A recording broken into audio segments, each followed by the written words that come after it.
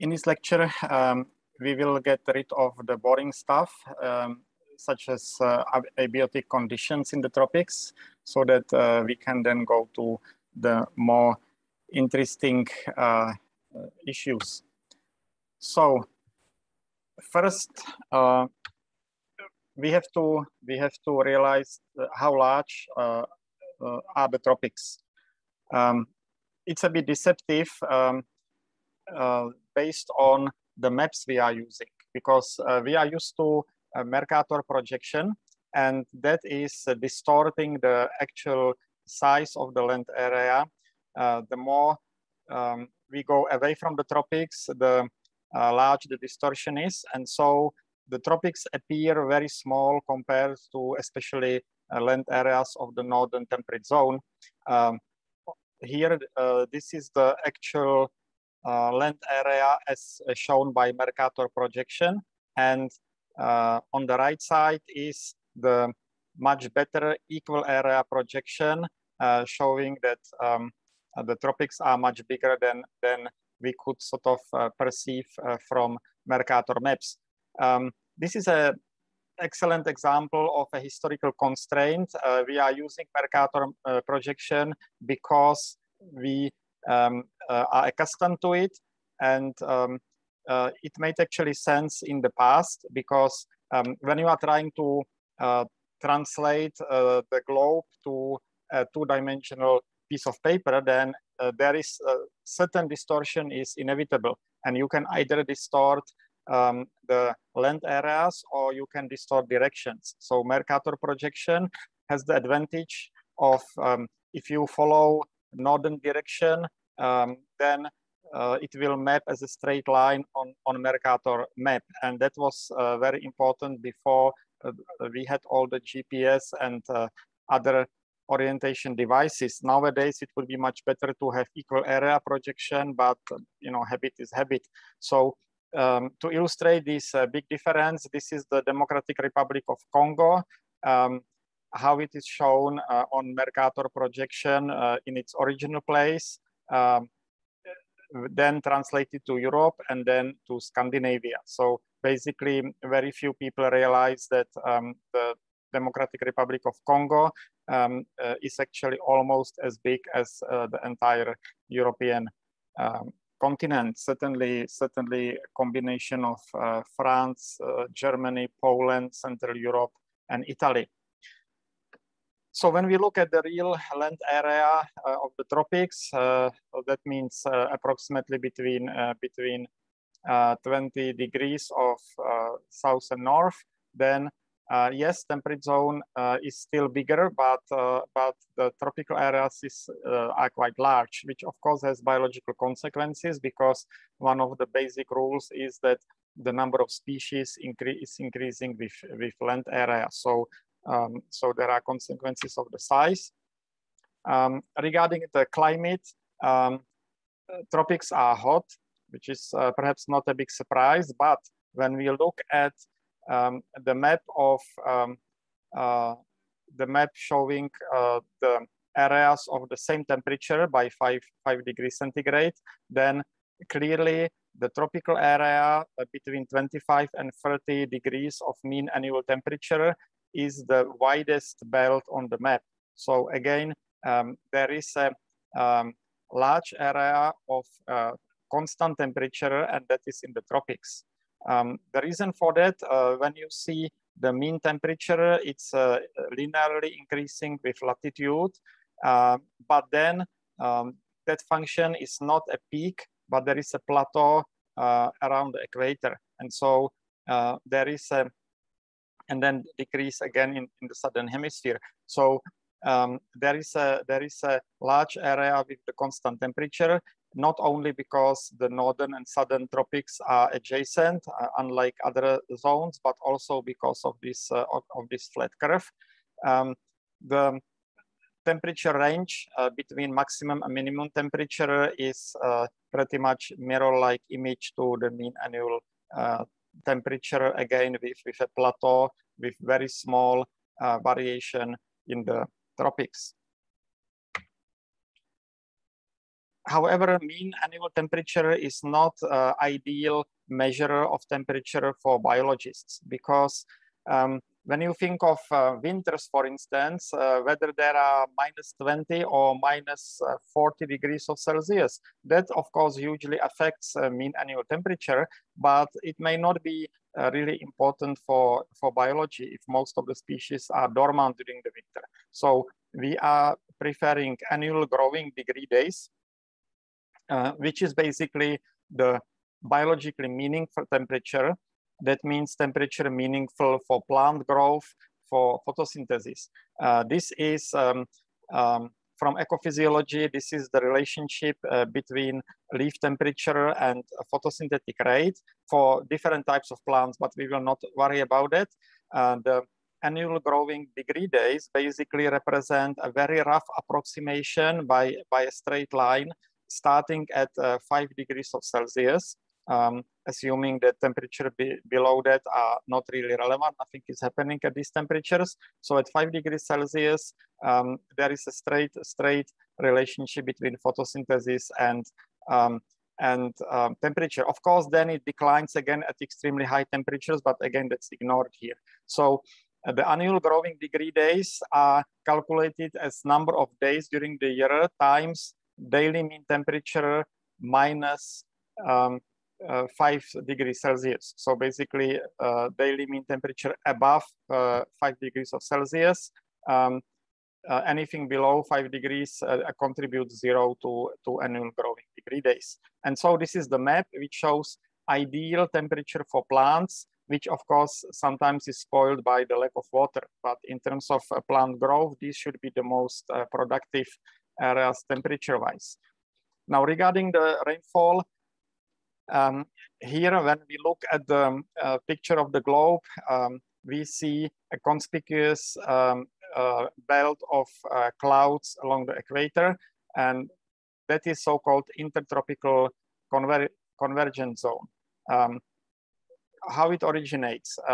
Basically, the equatorial climate means high temperature, so the air is getting warm. That means it rises to high elevation where it cools down, and because it's full of water, then that water falls out from the clouds as rainfall, and then as the air cools down, becomes heavier and then descends back to the earth, and the whole process is repeated. So that's called so-called Hadley cell, and this is the circulation both from the south and from the north, which is maintaining the intertropical convergence zone as the place of intense rainfall and clouds. This is how it looks on the satellite pictures. And of course we have seasonality, and so the convergence zone is not stationary, but in the northern summer goes to the north and then turns down, passes equator and goes to the south again in the northern winter. And so these are the positions in July and January. And so you can see that in many areas there would be 2 transitions of convergence zone every year, and that corresponds to 2 wet seasons. In the areas northern and further north and further south, then there will be just 1 visitation of convergence zone, and so that means 1 rainy season. So this is the schematic representation of that principle. And here you can see that, of course, the configuration of continents again influences the convergence zone, so it's not a straight line. So that's 1 factor defining the rainfall in the tropics. Another one is monsoons. The principle of monsoon is basically that water has higher thermal capacity, and so water needs more energy to heat by 1 degree of Celsius, and then also loses that temperature more slowly. So the air above the land heats faster, and so in the summer the hot air above the continent raises up, and then the colder and therefore heavier air from above the ocean gets to its place and brings water above the continent, and that water condensates and falls down as monsoon rainfalls. So the prevailing direction of winds in the summer is from ocean to the continent, while there is a exactly opposite pattern in the winter, where the land cools faster than ocean, and therefore the relatively hotter air above the ocean goes up, and the dry air from the continent goes to the ocean. So that monsoon is dry. So the monsoon dynamics is another rainfall pattern, and then there is a pattern of steady rainfall in the narrow equatorial zone. So when we combine these patterns together, this is how the tropics look like. So it's certainly not a uniform situation. We can see that there is this equatorial steady rainfall, which includes especially Southeast Asia, the entire New Guinea, Borneo, Java, and then Peruvian Amazon. There we have monsoon dynamics in parts of Southeast Asia and also other parts of the tropics, including the neotropics. And then we have the dry and wet seasons driven by intertropical convergence zone.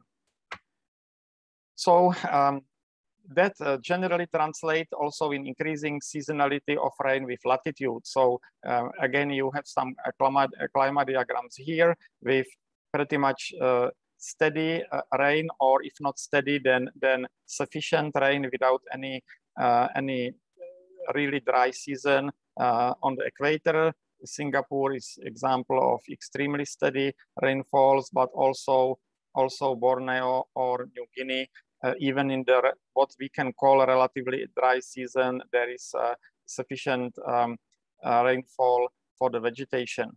And then when we go towards north, we see increasing seasonality of rainfall, the same when we go towards tropical Australia in this example. Another factor, again, independent from the others, is El Nino.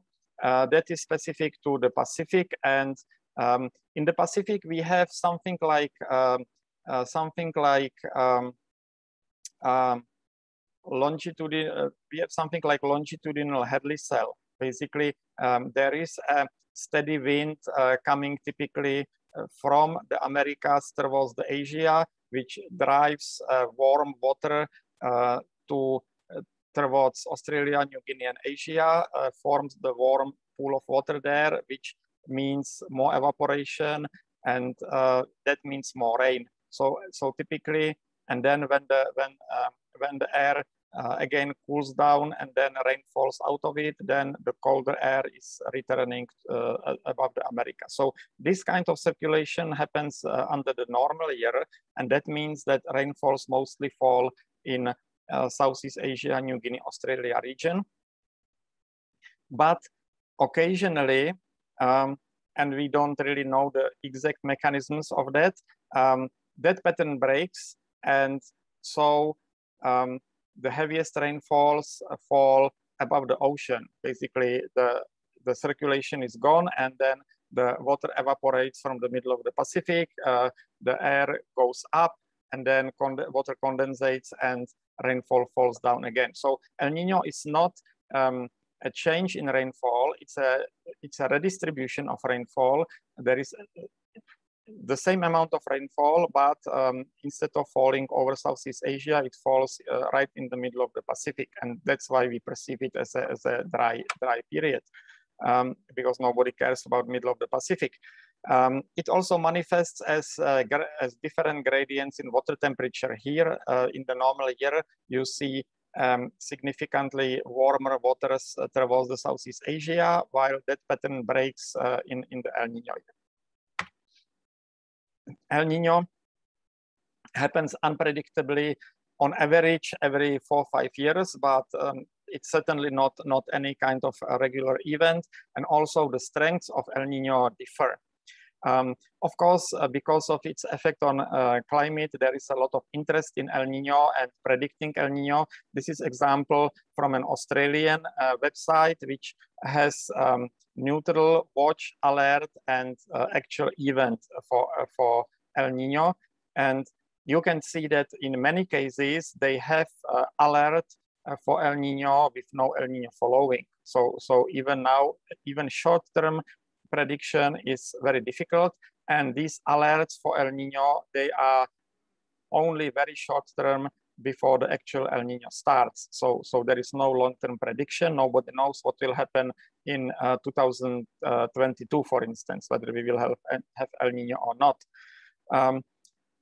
When we look at really strong El Nino events, then we had one in 2015.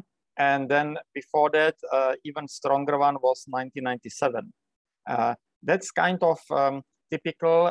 Having El Nino every 20 years is again what is to be expected, but certainly not regular. This is example of the ocean temperature anomalies in 1997-8 El Nino. So the red color means that water is warmer than usual, and the blue one that it's colder. And so, as we said, there is typically a pool of warm water over the Southeast Asia, which is no longer there because of El Nino. And so we have a negative temperature anomaly here. Pretty much the same pattern happened in 2015. The direct effect of El Nino then is change in rainfall. And here you have the anomalies in rainfall with the dark color is the lack of rainfall and green color is excessive rainfall. And then in the graphs on the left is the observed rainfall in very strong El Nino 1997. And on the left is a typical rainfall. So you can see the differences can be huge. It can be multiple of the existing standard rainfall. So the effect is quite significant. And it's hard to study if you have a typical research grant 3 years. You can't really write it all on El Nino because you never know whether it will happen during your grant. And for really strong El Nino, you have about 1 in 6 or 1 in 7 chance to actually happening. In 2015, the British Science Foundation, for instance, funded special research program for El Nino, but actually the funding came late when El Nino was already gone. So it's very hard for our grant system of research funding to adjust to studying El Nino. El Nino is also connected with fires. Again, these are typical fire patterns in normal year. As you can see, savannas in Africa especially have fire as a standard part of the ecosystem dynamics, so not to worry about it. The graph, the map below is again the anomalies, either increased or decreased frequency of fires. So it looks like even the neotropics and Southern Africa had extra fires, but then especially Southern Borneo, Java, and Southeast Asia had extra fires. These fires can be partly natural, you know, the lighting can start a fire, but they are overwhelmingly caused by people. And it's because they're actually waiting for El Nino as an opportunity to get rid of the forest. You can't burn a rainforest in a constantly humid area, like in Borneo, for instance, even if you try, unless there is El Nino. And so lots of both small farmers and big agriculture companies are unfortunately waiting for their opportunity. And during the El Nino, they are intentionally starting fires and clearing the land because of that. Even in areas where it's forbidden, you know, if the fire happens, then the best you can do on the destroyed forest is to maybe start an oil palm plantation, maybe even get environmental certification for that, who knows? But without fire, that would not be possible. Then there is also a sort of mirror-like, completely opposite effect of La Nina, which means extra rainfall. And again, you can see some sea surface anomalies in the Pacific with La Nina, which is sort of completely opposite to El Nino. But La Nina is actually much less prominent in media and our thinking, because if you have a humid tropics, then extra rainfall makes little difference. You know, if there is already excess water for entire year for vegetation, then pouring more water on you know, the plants is not going to make difference, unless unlike having an unusual drought. El Niños can be actually quite important for the forest, because when you think of strong El Niños, it's 20 years. So that's not frequent enough for your PhD thesis research, but it's frequent enough to shape life histories of trees, because for a typical lifetime, a tree in the El Niño era is definitely likely to experience at least one or maybe several strong El Niños. Now, even the humid area, which don't really suffer any lack of water anytime during the year, have some variability in rainfalls. This is example from Borneo, from Gunung Mulu. You can see the landscape there, and these are daily rains for half a year. And you can see that although it rains always, it rains to a very different extent on daily basis. And there can be some very heavy rains where you have 300 millimeters falling within 24 hours. And these rains have some ecological consequences, especially because they happen over the landscape, which is already fully saturated with water. And so that means all these rainwater goes straight to the streams, and that means that streams are hugely variable in terms of water level. These rains, even small streams, can be going up and down by several meters, which of course means that the vegetation along the streams can be swept away during these huge rains. And so often you see strips of secondary vegetation along the streams as a result of this disturbance. This is an example of a stream with a makeshift bridge made by the logging company from logs over it, and how it was completely destroyed by a recent flood as a consequence of one of these rains. This is something which somebody living in Europe does not see, is not familiar with. Basically, we are not used to this kind of huge variation in the water level. When I was first trekking in New Guinea, then in one day, it started raining, and our local guides started to be very anxious to cross the stream, which we were following, and I was not really clear what's the hurry.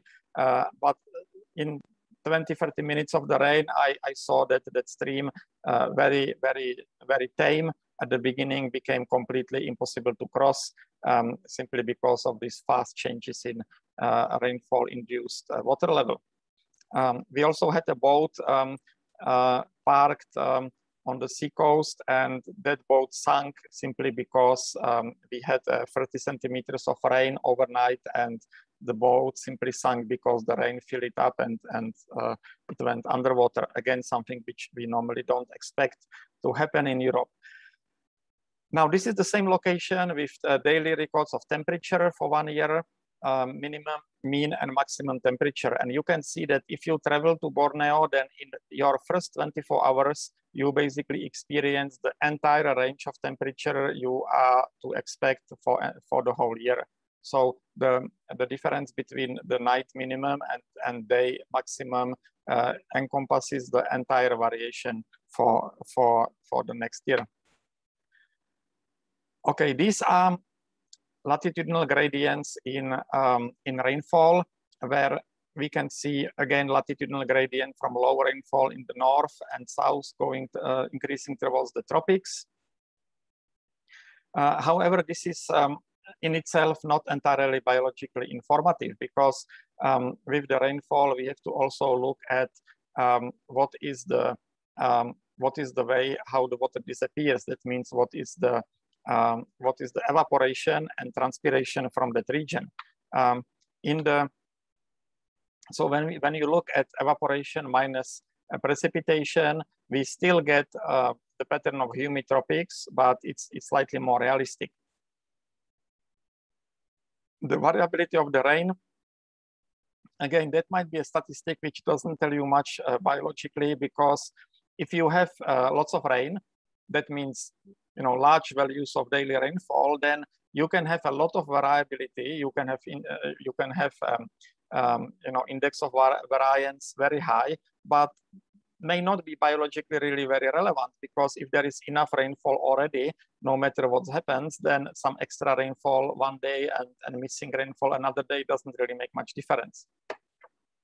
So again, we are at search for some biologically meaningful measure of rain, and that is so-called evapotranspiration. That is how fast the water gets out of the landscape, either by means of evaporating from surfaces or transpiration from the living plants. And so it's measured in millimeters, exactly as rainfall. And this is the evapotranspiration across the across the globe. And so for the evapotranspiration, you can have the real evapotranspiration, the actual evapotranspiration, which is also constrained by how much water is actually available. And then you can have potential evapotranspiration, which would happen given the temperature there, if the water was endlessly available. So I think more relevant is the actual evapotranspiration, where Sahara Desert is, for instance, on 0 because there is no water available to start with. So you can see that the highest evapotranspiration is in parts of New Guinea, Borneo, Java, and then the Amazon. So this is the potential evapotranspiration. So you can see the differences in water supply causing these differences between potential and actual evapotranspiration. So when you have potential and actual evapotranspiration, if you subtract these two, then you will get water surplus or deficit. Basically, whether in the area you have more water falling, then it will be that area losing by evapotranspiration or not. So when you look at Southeast Asia as an example, the violet color here is extreme water surplus. So these areas, despite having the highest highest actual evapotranspiration, they are still getting even more water than they can take.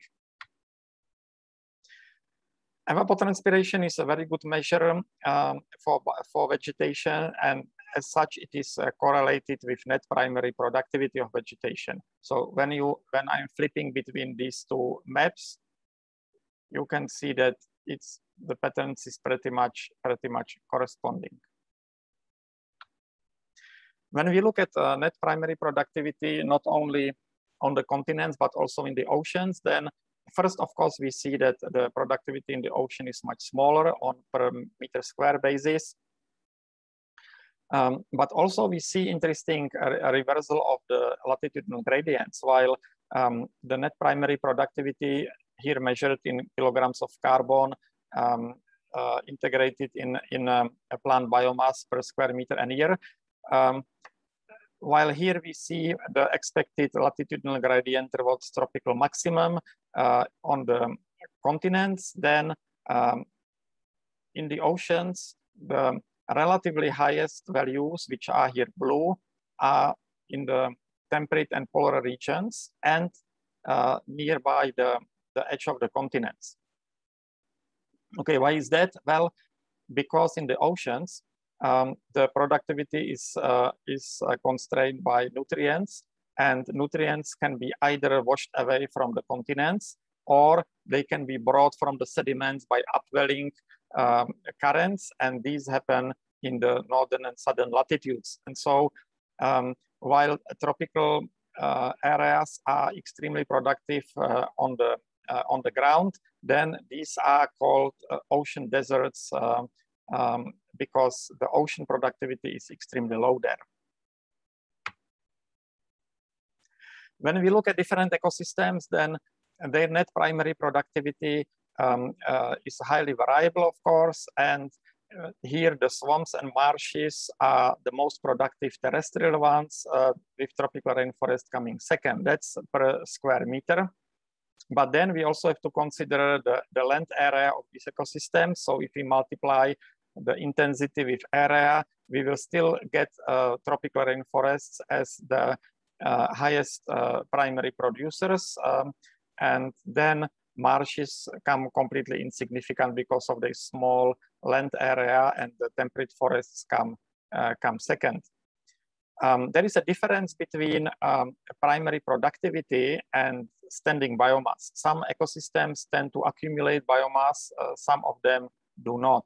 And so the standing biomass is, of course, the highest in the forests, which are real accumulators of biomass. And so that's why especially tropical forests have the highest reserves of standing biomass from terrestrial ecosystems. When we look at the marine ecosystems, they are very different. There, the algae beds and reefs are actually the highest producers, comparable with terrestrial marshes. But unlike tropical forests, these tropical ecosystems are extremely limited in size. And so their role in the global budget is negligible. On the other hand, the least productive open ocean, because of its vast area, is by far the most important producer in the oceans. And actually, after tropical rainforest, the second most productive biome globally. Marine ecosystems do not typically accumulate biomass, except again for algae beds and coral reefs. And so the biomass, the standing biomass is negligible. And even for the entire oceans, it's pretty much nothing compared to the terrestrial ecosystems. This is just a reminder of a basic ecology textbook of biomes, which can be mapped on the annual precipitation against annual temperature map. And again, that the evapotranspiration, the actual evapotranspiration is correlated with net primary production across these biomes. The evapotranspiration is also correlated with biodiversity in different ways, although typically there is a degree of saturation where further increase in evapotranspiration no longer has positive effect on biodiversity. Now we will finally mention a few climatic disturbances. One is hurricanes. Every single hurricane is unpredictable, but when you think about it as a fact of life in the tropics, then over the lifespans of trees, for instance, it becomes a very predictable event. This is an example of the frequency of hurricanes in the Lesser Antilles. Every bar is the number per 10 years. And so this is actually 350 years time series. And you can see that for the lifespan of tree, which is several decades, it's pretty much clear that there will be hurricanes in the tree's life. And so, although individually unpredictable, it is very predictable on the lifetime scale, and therefore the forests there are adapted to hurricanes. Another disturbance is volcanic activity, which is centered on the margins of continental plates. And there are a few major areas. One is so-called Pacific Rim of Fire, which is basically circling Pacific Ocean. And then another one is the African Rift coming all the way to Southern Europe. In the tropics, the volcanic activity can actually have important effects. It's a major factor for a primary succession. That means the succession on starting from complete zero, where you have a situation when there is no pre-existing soil, which is exactly the situation you get on volcanic ash or lava flows. Related to it are earthquakes. Again, the margins of the continental plates, so they basically follow the volcanic activity. This is the map of the earthquakes for the last 120 20 years. Again, Pacific Rim of Fire is very prominent here. And then for the volcanic and earthquake activity, earthquakes are actually important for the dynamics of tropical forest, for instance, because since in the humid tropics, the soil is always soaked by water, then in the mountainous terrain, major effect of the earthquakes are landslides. And so, for instance, in the temperate zone, we have the avalanche dynamics. Tropical forests are disturbed by landslides to the same degree as the temperate zone forests are destroyed by snow avalanches. You can see strips of missing forests on the slopes of high mountains in temperate zone, because the avalanche basically clear the vegetation, open option for secondary succession. The same happens in the tropics, where again you can see strips of missing rainforest on the slopes of the mountains, because there were landslides, which basically often triggered by earthquakes, which again stripped the forest and started either secondary or primary succession, depending whether some soil was left after the landslide or not. Needless to say that they are also dangerous for people, and a significant part of mortality caused by earthquake in the tropics is villages getting buried under the unexpected landslides. For the volcanic activity, this is an example of the Manam volcano on the north coast of Papua New Guinea. I chose it because that's where we are taking our students from University of South Bohemia and from Papua New Guinea for field excursion. So you can see some of the primary succession on the ash flows of the volcano.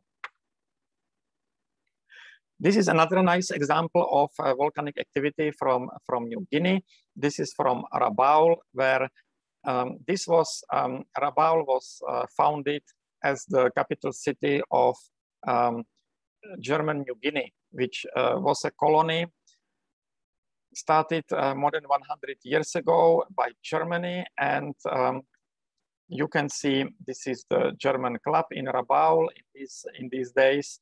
And it's a very picturesque, very nice area. And it's one of the best deep water harbors in the whole Pacific.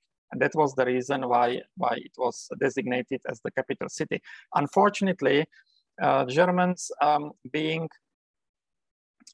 from Central Europe, where there is no volcanic activity whatsoever, did not sufficiently appreciate that what they call Simpsonhafen, that means Simpson's Harbor, is actually collapsed caldera of a huge volcano, which was flooded probably about 1500 years ago. And then so they set up the capital city in between 5 active volcanic cones. 2 of them you can see here, Taburwur and Vulcan. Of course, it didn't end well. And then after some incidents, there came 1994, where Taburwur started very significant volcanic activity. And so this was the Rabaul city. Before that activity, you can see the airport here with runway and the city around the Simpsonhafen. And then after that activity, most of the city was buried under 3 meters of ash. And unfortunately, it hasn't recovered since then. So this is the situation right after the volcanic activity, where the ash accumulated on the roofs of the buildings, which collapsed after its weight. And so finally, this is how the city looked shortly after that, after evacuation. And this was the airport terminal right after the end of the volcanic activity. And I was just going there last month, and this is how the terminal looks like. Looks now. So this is after almost 30 years, again indicating how slow it can be the primary succession. You can see the runway here, and this is we are now driving right on the runway early this year. However, in some places, the primary succession goes much faster. This is the actual